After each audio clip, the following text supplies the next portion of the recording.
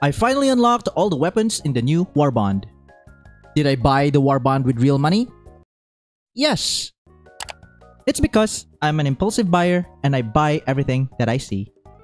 And yes, I'm talking about the Superstore. Was the Warbond worth my money? Absolutely not. But that's a video for another day. Today, we're gonna talk about the Crossbow. Was it epic? Was it epic? Man, I'm cringe. The CB9 exploding crossbow is the last weapon that you can get from the premium Warbond. And I gotta say that I was very excited when I found out that this weapon was gonna be an addition to the game. I thought to myself, hey, a weapon that is not a gun. Something that doesn't shoot lasers or doesn't shoot bullets. I was kinda excited. I was so ready to live my dream. To emulate Daryl Dixon. Be the crossbow guy. Well, it did kind of come true. Because, you know, just like Daryl, after a while of using the crossbow, you won't be able to speak. You'll just be capable of grunts. What? Okay, that was a bad example, but you get the point. Man, I am lost. What were we talking about again? Oh yeah, the crossbow. The crossbow has only one fire mode. It is semi. It has a maximum of 5 per reload. I don't know why it has 6 right now. It also happened with the other guns. Every time I drop in, I could only assume it's a bug, but can't know for sure. It has 12 reserves, so you can reload 12 times before having to look for ammo or resupply. It has a trait of being an explosive weapon, so every time you shoot, it has an AoE. The AoE is pretty large too, so keep that in mind when you're shooting this weapon.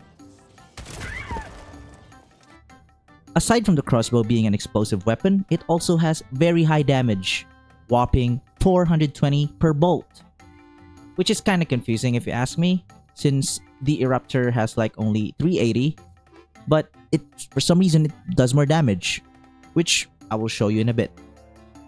Also, I made an Eruptor video. Shameless plug, lamau. This is like Attack on Titan. Oh shh! Oh no! Using this against the automatons, it was...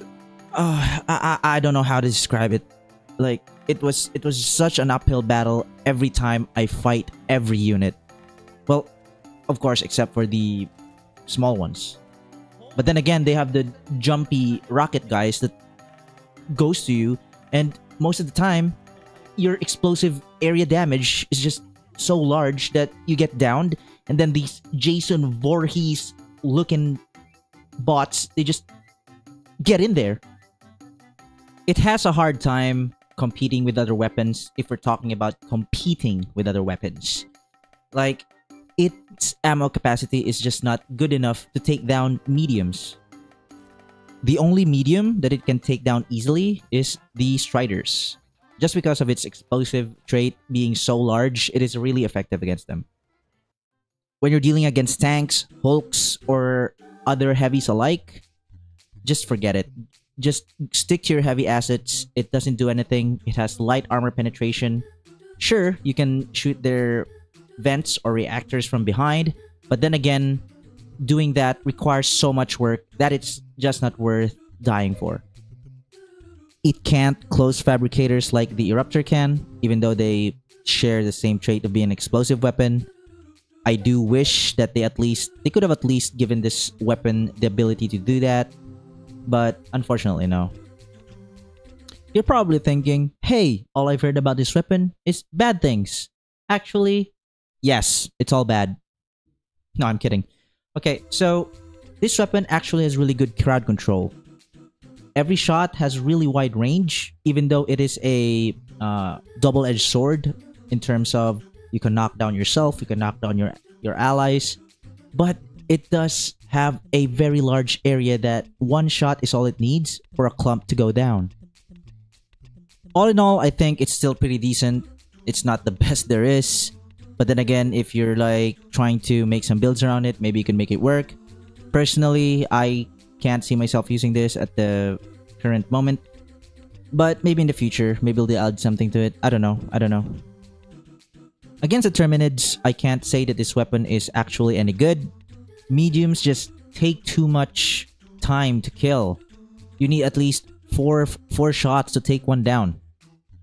You could argue that it's good for crowd control against the smaller units, but then again, there's just so many hunters jumping at you that by the time that you get a shot off, they're already up there and just doing their thing. Similar to the automaton side, it also can't close bug holes, so don't bother trying to close it using this weapon. Again, I could think of some builds that you could make it work, probably like the Rover or something to deal with the smaller chaff, but I can't see myself using this against them. After testing this weapon, trying it out on both factions, I gotta say that I am disappointed and kind of underwhelmed. I was really excited to have a crossbow as a weapon, and I don't know, man. It just doesn't feel right. It doesn't feel like I'm powerful when I'm using this weapon. I am a bit confused as to what this weapon is supposed to be. It's not effective at long range because it is, as a crossbow, it has massive drop-off. Aiming it does require a bit of practice, and if you get there, maybe you could make it work. And medium range, maybe, but just the slightest distance. With it having so much explosive area damage, it knocks you back. Well, in this case, knocks you front. I don't know what's happening right now, but every time I get an explosive payload weapon, it knocks me forward. And of course, all of these are just my own opinion. Just take my words with a grain of salt. You can test it out for yourself if you're not convinced. But these are just the information that I've got, and I think that is worth sharing to you guys. If you think that there are builds or there are ways that you can make this weapon effective, please let me know. I am so sorry for yapping and wasting your time.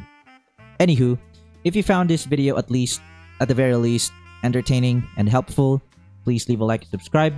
It helps me a lot, and I do love interacting with you guys, sharing your thoughts, because I don't know, I just love knowing how other people think. With that said, I take my leave. Go back to spreading freedom, Helldiver.